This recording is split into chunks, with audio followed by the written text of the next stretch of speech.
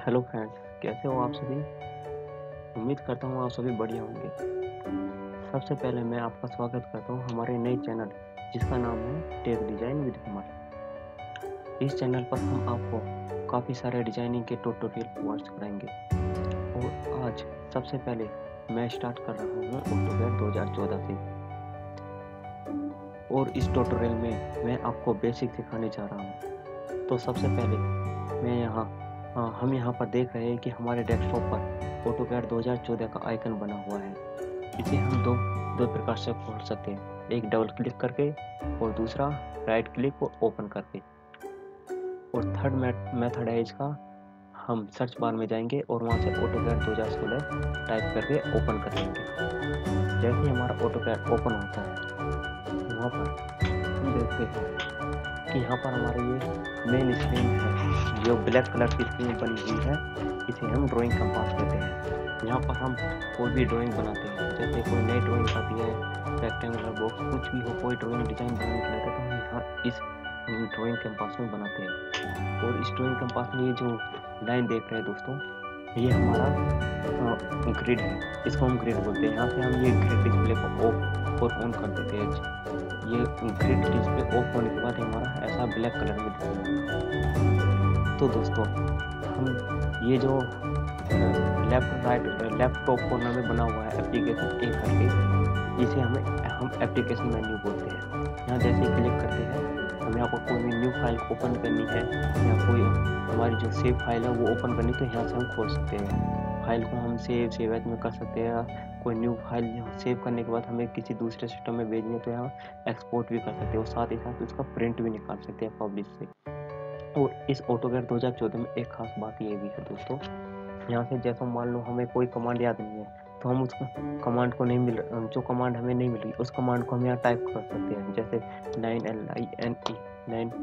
यहाँ क्लिक करते हैं LINE लाइन और हमें कमांड मिल जाएगी। यहाँ रिबन में जाएंगे हम टैब होम ड्रॉ और लाइन में हमें मिल जाएगी। वहाँ से ये जो हमारा लाइन है ये देख रहे हो तो इसे हम रिबन बोलते हैं। ये ड्रॉ मॉडिफाई वाली जो लाइन होती है हमारी, इसे हम रिबन बोलते हैं। और रिबन पोर्ट में जो ये व्यू है ये हमारे व्यू पोर्ट होते हैं। होम, इंसर्ट, एनोटेशन, लेआउट, ये हमारे इस रिबन के व्यू पोर्ट होते हैं। दोस्तों ये जो आइकन बना हुआ है हमारा नीचे, इसे हम यूजेस आइकन बोलते हैं। यूजेस मतलब यूजर कोऑर्डिनेट सिस्टम। ये हमारा एक्सिस को ड्रॉ करता है, एक्स एक्सिस और वाई एक्सिस दोनों में ड्रॉ करता है। और ये जो हमारा है दोस्तों यहाँ पर ये हमारा है इन कैनवास व्यू पोर्ट कंट्रोल। यहाँ पर हम ये 3D में यूज होता है। जब हम 3D में आ जाएंगे तब हम इसका यूज करेंगे। 2D बाइकग्राउंड, कंसेप्चुअल, हिडन, रियलिस्टिक, ये सभी 3D की चीज़ है। और ये टॉप दिख रहा है, top, bottom, left, right, south west, isometric, ये हमारा 3D में यूज है। ये मैं अभी नहीं है, ये आपको मैं बाद में बताऊँगा 3D में। और साथ ही साथ दोस्तों ये देख रहे हो आप ऑटोकैड 2014, ये हमारा है ड्राइंग टाइटल। यहाँ पर हमें ड्राइंग का नाम जिस नाम से सेव करने से ये ड्राइंग नाम हमारा ये ड्राइंग नाम आ जाएगा। और नीचे आते हैं दोस्तों, तो ये जो हम लाइन देख रहे हैं आप, ये मॉडल वाली लाइन जो है इसको हम कमांड लाइन विंडो बोलते हैं। यहाँ पर हमें ऑटोकैड को 2D से 3D में कन्वर्ट करना है। सेटिंग का आइकन बना हुआ है यहाँ पे, ये ड्राफ्टिंग एंड एनोटेशन है, ये 3D basic, 3D modelling, AutoCAD classic और ड्राफ्टिंग एनोटेशन ये दोनों 2D के लिए यूज होते हैं। 3D बेसिक और 3D मॉडलिंग ये दोनों हमारे 3D के लिए यूज होते हैं।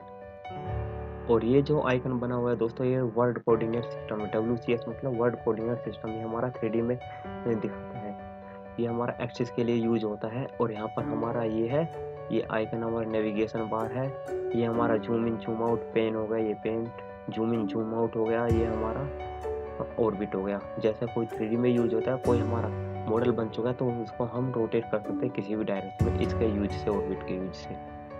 और दोस्तों अब आते हैं, मान लो ये जो रिबन दिया हुआ है हमें ये लार्ज से हमें स्मॉल करना है, तो हमें इसके लिए हम जाएंगे यहाँ पर, ये मिनिमाइज करते हैं हमारा। ये जैसे आप देखते हैं तो ये ड्रॉ को छोटा करते हैं। अब ये ड्रॉ में जाएंगे तो हमारी जो कमांड वहाँ दिखा रही थी अलग अलग इस आइकन में, हमारा ये स्मॉल में आ गया, ठीक है। और हमें इसको और भी छोटा करना है तो फिर से यहाँ क्लिक करेंगे, ये और भी हमारा छोटा हो जाएगा, ठीक है। और एक बार और क्लिक करते हैं तो हमारे ये गायब हो जाएगा। इससे हमारे ये जो ड्राइंग कैनवास है ये हमारा साइज बढ़ जाएगा। और एक बार क्लिक आउट करने पर हमारा ये जो है ये रिबन फिर से वहीं पर वापस आ जाएगा। आशा करता हूँ दोस्तों आज का ये वीडियो हमारा आपको ये समझ में आया होगा। और साथ ही साथ आपसे एक रिक्वेस्ट है, हमारे चैनल को प्लीज़ सब्सक्राइब करें और साथ ही साथ बेल आइकन को दबाना ना भूलें।